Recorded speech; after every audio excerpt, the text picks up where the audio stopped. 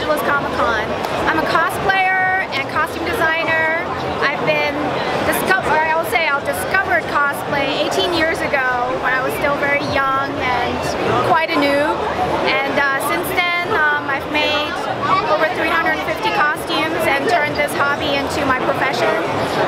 So these days I do a lot of conventions as a speaker, as a judge, a panelist, and invited guests and such. But I also work with companies like Joanne Fabrics. I create fabrics for cosplayers.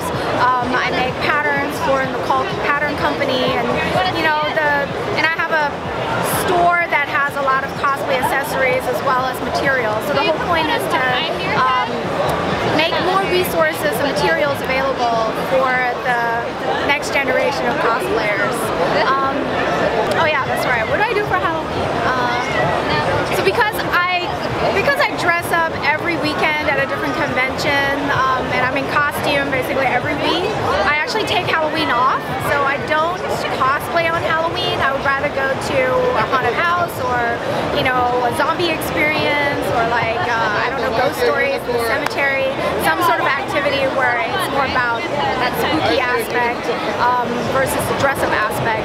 But one day I would like to throw a kick-ass Halloween party and make everybody dress up and hold a costume contest. So on a year where I don't have a convention obligation, I will definitely do that. That should be really fun. A lot of people ask me how they could become a professional cosplayer, and from my journey, it's about a lot of persistence and patience, and definitely a lot of hard work. So you can't look at the goal. You can't look at the goal of wanting to feel famous or wanting to get free trips or wanting to, get photos taken of you. That can't be the goal of you wanting to do this professionally. That's the result.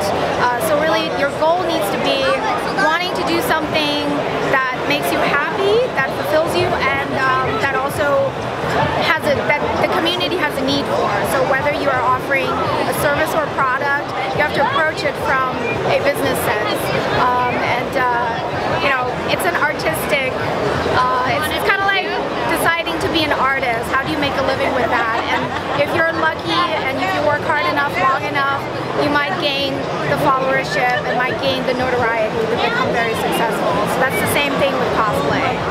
Thank you. You should dress up however you want to dress up, and if somebody doesn't want to take your picture just because you're wearing something that you like, that holds no bearing on how good your cosplay is. You should do cosplay because you love to cosplay, and you should cosplay whatever character that you want to be.